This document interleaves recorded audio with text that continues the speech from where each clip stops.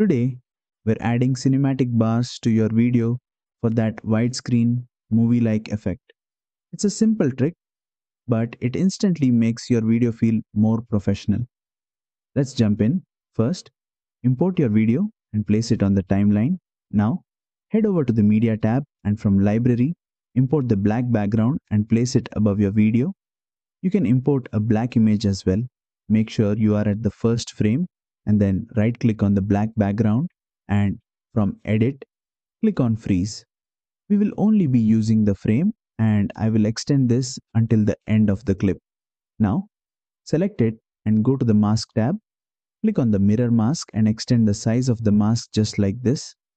All you have to do now is click on this small icon here that would reverse the mask and that gives us these cinematic bars. Preview your video to make sure everything looks seamless. Adding cinematic bars is an easy way to give your project a polished, professional touch. And that's it.